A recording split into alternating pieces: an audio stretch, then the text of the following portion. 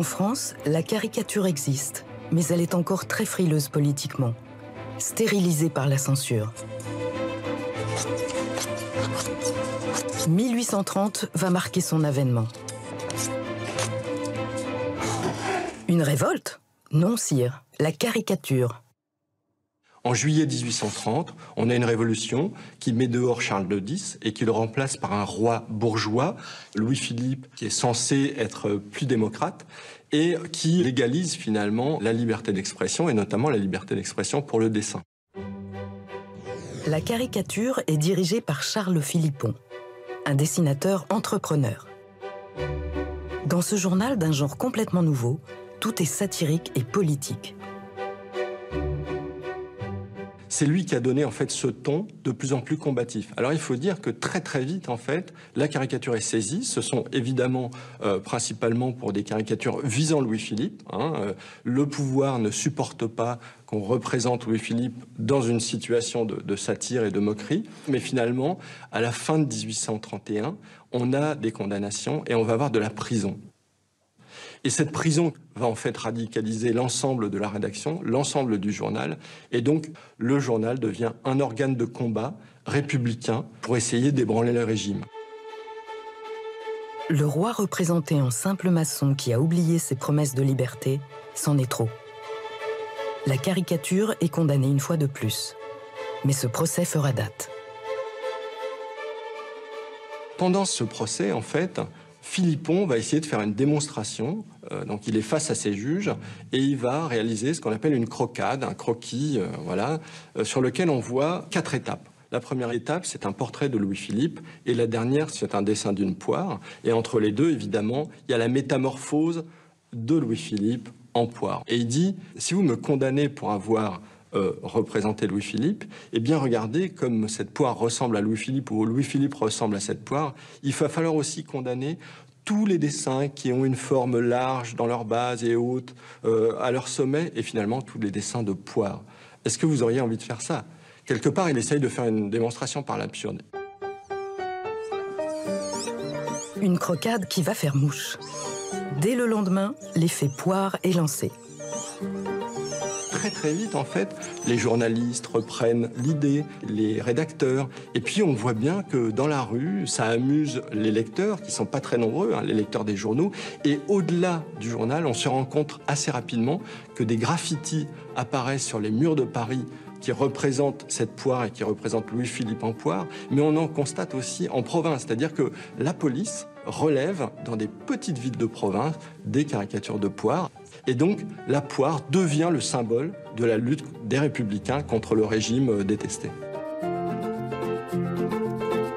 À la même époque, au milieu des feuilles volantes, un journal va naître et devenir une référence en Europe. Le Charivari, lui aussi créé par le bouillonnant Philipon. Un journal qui va durer plus de 100 ans. C'est le premier journal quotidien satirique illustré au monde. Il y a une espèce de fascination de pouvoir produire une image par jour. C'est un journal d'expérimentation et qui va surtout compter en fait dans sa longévité. C'est vraiment le journal satirique emblématique de la France qui va inspirer nombre de journaux à l'étranger. Parmi les caricaturistes, un génie va émerger. Honoré Daumier. Il est repéré par Philipon suite à ce dessin. Daumier y dénonce les abus du pouvoir qui s'engraissent sur le peuple. Cela lui vaudra 6 mois de prison. Ça lui donne une responsabilité, et poussé par Philipon, en fait, il va dessiner, se dépasser. Alors il va exceller évidemment dans la représentation des physionomies, dans la représentation des corps, dans la représentation du mouvement, mais surtout par un trait d'une extraordinaire liberté qu'on ne retrouve pas chez les autres dessinateurs, qui sont plus sages, qui sont plus laborieux, même s'ils sont extraordinaires dans leur genre. Mais dès 1835, 5 ans après avoir rétabli les libertés, le pouvoir réactive la censure. La caricature disparaît. Le Charivari résiste. Daumier se réfugie alors dans la critique de mœurs pour mieux détourner la censure. La série qui va vraiment donner une aura à Daumier, c'est Robert Macaire. Robert Macaire, c'est un personnage qui est inventé dans les années 1820 par le théâtre et qui va évidemment rencontrer du succès.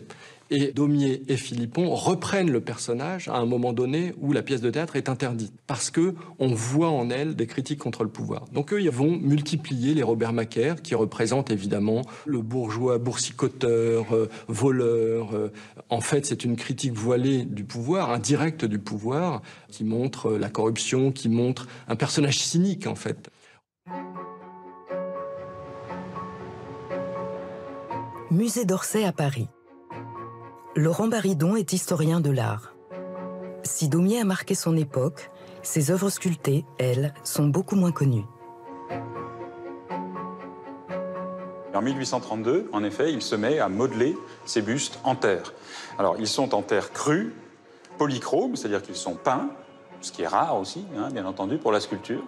Et tout cela laisse supposer que ces bustes n'étaient pas destinés à être conservés. Il faut donc considérer que ce sont plutôt des esquisses, des documents de travail, pour ainsi dire, de Daumier qui s'est essayé à modeler des bustes charges, comme on dit à l'époque. Des bustes de parlementaires, les 36 personnalités influentes du gouvernement. En particulier François Guizot, qui est une sorte de Premier ministre de l'époque, qui a l'air de s'ennuyer, mais on l'appelait l'ennuyeux Guizot, parce qu'il était assez rébarbatif. Ici, on voit Percy, ministre de l'Intérieur, et responsable de la censure, et son long nez était souvent transformé en scie pour couper le cou des condamnés. Mais ce qui est surtout spectaculaire, c'est le traitement de l'expression que Daumier confère à ses personnages. Les expressions sont très caractérisées, on voit des visages crispés, des expressions vraiment assez méchantes la plupart du temps, et on sent que Daumier représente ici des ennemis politiques. Ce sont ceux qui font fonctionner la censure, ce sont ceux qui répriment les révoltes républicaines, et donc il s'agit vraiment ici d'attaquer ces personnages, et l'expression sert à cela. L'origine de ces expressions? Une histoire de fou. Daumier, en 1832, est enfermé à Sainte-Pélagie. C'est la prison pour délit d'opinion, en quelque sorte. Hein. C'est une prison politique. Mais au milieu de sa peine, il est transféré dans une maison de santé d'aliénés. Et une des hypothèses veut que Daumier se soit inspiré des physionomies d'aliénés qu'il a pu contempler, malheureusement, assez longuement pendant l'hiver 1832-1833.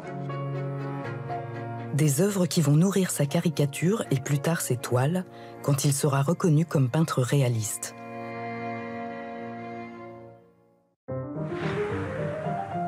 Si Daumier partage ses sculptures dans un cercle très confiné, d'autres vont en faire leur commerce. Direction le musée Carnavalet à la rencontre de ce sculpteur de renom.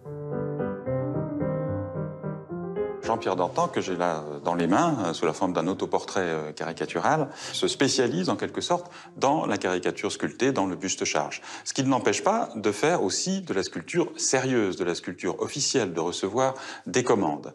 Alors, Jean-Pierre Dantan fait un tout petit peu de caricature politique, mais ce qui l'intéresse surtout, ce sont les vedettes de l'époque, des peintres, des vedettes de la littérature, presque du show business de l'époque, avec Victor Hugo, Paganini, bien entendu, le violoniste, Rossini, le compositeur. Ça n'est pas une façon de se moquer des gens, hein, c'est une façon de participer à ces cercles artistiques, c'est une façon de faire connaître ces vedettes.